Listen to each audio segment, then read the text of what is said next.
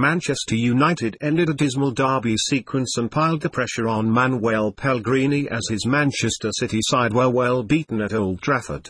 City, attempting to recover from successive away defeats at Liverpool, Burnley and Crystal Palace, made a blistering start and took an early lead through Sergio Aguero. It was all downhill from then on for the fading Premier League champions as Ashley Young and the revitalised Marouane Fellaini put United in front before half-time. Louis van Gaal's side never looked like surrendering the advantage as they secured a sixth straight Premier League win with further goals from Juan and Chris Smalling. The victory put them 4 points ahead of City and firmly on course for a return to the Champions League next season. As for City, this was the sort of capitulation that never reflects well on any manager, and Liverpool could narrow the gap to Pellegrini's side to just 4 points if they beat Newcastle United at Anfield on Monday. Missing out on the Champions League is the unthinkable scenario for City and Pellegrini, who had won the previous 4 Manchester derbies,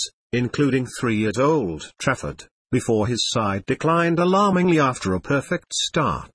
And to illustrate the turnaround in fortunes, it was only just over a year ago that City's 3-0 win here effectively signalled the end of David Moyes' United reign and put City 15 points ahead of their rivals, having